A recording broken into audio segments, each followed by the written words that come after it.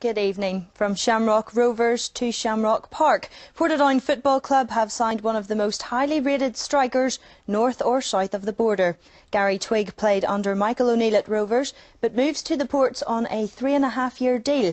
Jason Gallagher has more. Gary Twigg had made a name for himself in the League of Ireland as a top goal scorer, as well as a legend.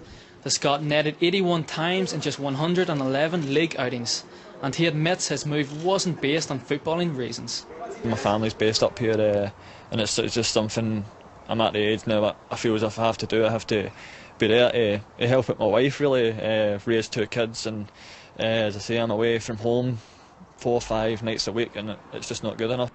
Twigg took the advice of Northern Ireland manager Michael O'Neill before making his decision. He brought the player with him when he moved from Brecon to Rovers in 2009. No, I just say that it's a well-run club, and they want to do things properly, and they want to be successful. And when he said that, you know what I mean, I knew I'd made the right decision. With a lot of effort put into signing the striker, the Portadown manager hopes he can help fill the void left after their top goalscorer moved to Linfield.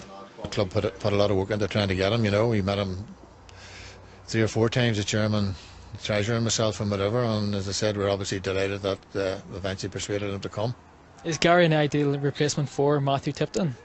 Well, he's a natural finisher. He's slightly different to Tipton, more mobile, you know. He's decent in the air, and as I said, he's 2-footed and he can score goals, and that's the reason why we signed him. Twigg won't be available until January, but after just finishing a full season with Rovers, he'll be glad of some rest.